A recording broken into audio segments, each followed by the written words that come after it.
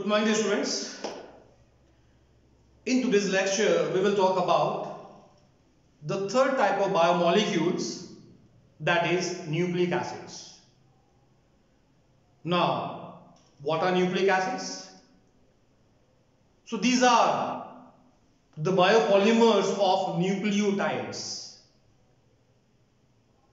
It means we can say in nucleic acids, the monomeric units are nucleotides. The simplest unit by which nucleic acids are formed are called nucleotides. So as nucleic acids are the polymers of nucleotides, so they are also called polynucleotides. So here is your definition.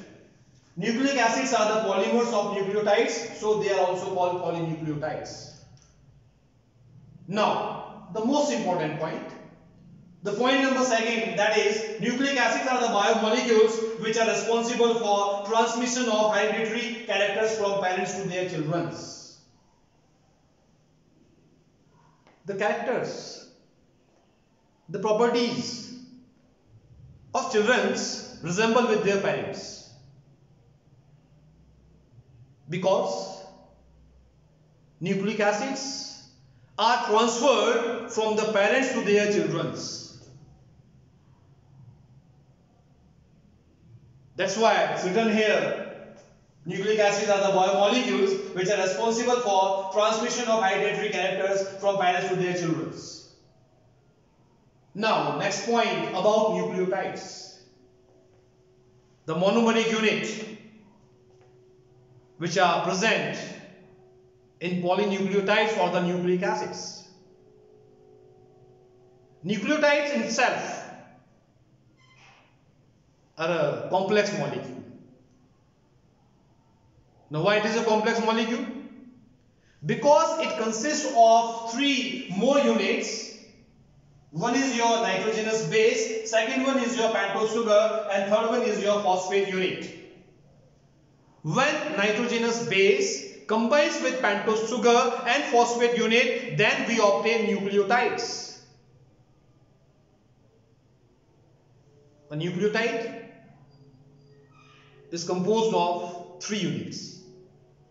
That's why it is a complex molecule. Now, what are nitrogenous bases? If we are talking about nitrogenous bases, then naturally there will be presence of nitrogen atom in the given compounds. So nitrogenous bases are heterocyclic compounds. Heterocyclic. What is the meaning of heterocyclic? If atom other than carbon is present in the cyclic compound, then the compounds are called heterocyclic compounds. So nitrogenous bases are heterocyclic compounds. They are the organic compounds. Now, this N bases may contain single ring or it may contain double ring.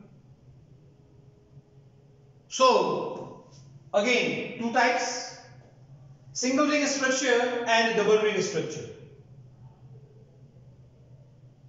In single ring structure, we have the following N bases, that is cytosine, thymine and uracil. And in double ring structure, we have two N bases, that is adenine and guanine. So in total I have written 5 N bases. Out of 5, 4 are involved in formation of nucleic acids. You might have heard about DNA and RNA.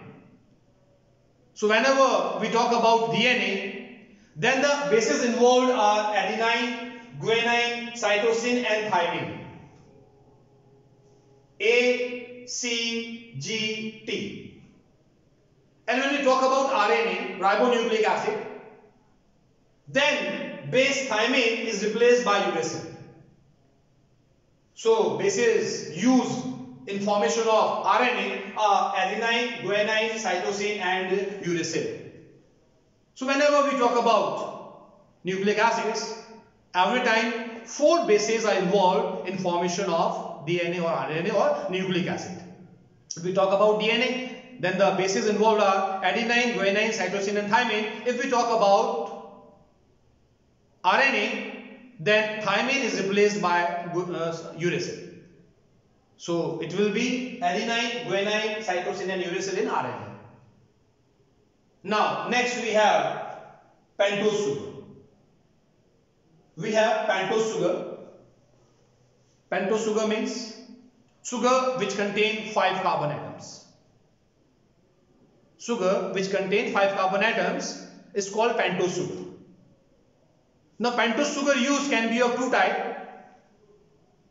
First one is your ribose sugar and second one is your deoxyribose sugar. So what is the basic difference between ribose sugar and deoxyribose sugar? So here is the structure of ribose sugar, here is the structure of deoxyribose sugar. In ribose sugar, on carbon number second, it is your carbon number 1. On carbon number second, we are having OH unit. While when you talk about deoxyribose sugar, then from carbon number second, this O atom is removed. O is removed. Deoxy. Removal of oxygen is there. Deoxy. So this is called your deoxyribose sugar. In ribose sugar, we have O atom here, or we can say OH group here on carbon number second, and in deoxyribose sugar on carbon number second, O is absent. That's why it is called deoxyribose sugar. In RNA, ribose sugar is used. In DNA, is deoxyribose sugar. So from the type of pentose sugar present, RNA and DNA has got their name. RNA, ribonucleic acid. The nucleic acid which contains ribose sugar. DNA, deoxyribonucleic acid. The nucleic acid which contains deoxyribose sugar. Then the last one, that is your phosphate unit. So P double bond O minus. This oxygen is bonded to carbon of pentose sugar. So here is your phosphate unit. Now, in which manner they are bonded? So here, N bases is bonded. Nitrogen bases are bonded to pentose sugar, and this phosphate unit is bonded to ribose sugar. Sorry, pentose sugar. So in this manner, one nucleotide will form a bond with another nucleotide.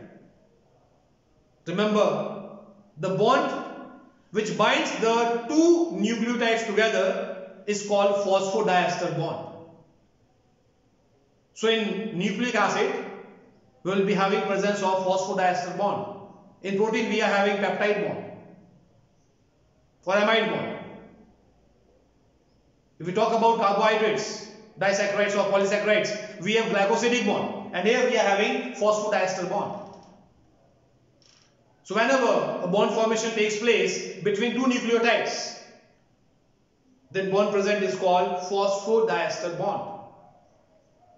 Then the next one is the basic difference between RNA and DNA. RNA, it is having one strand only, that's why it is called single stranded nucleic acid. DNA, there are 2 strands having helical arrangement. So DNA is having double strand, that's why it is called double stranded nucleic acid. Bases present in RNA, adenine, guanine, cytosine and uracil, while in DNA the bases are adenine, cytosine, thymine and guanine. RNA, it's of 3 types: rRNA, ribosomal RNA, mRNA, messenger RNA, and tRNA, which is called your transfer RNA. So whenever formation of protein is required, then DNA first form the strand of RNA. And when RNA is formed, after that formation of protein synthesis takes place. So this is all about nucleic acid. Thank you and have a nice day.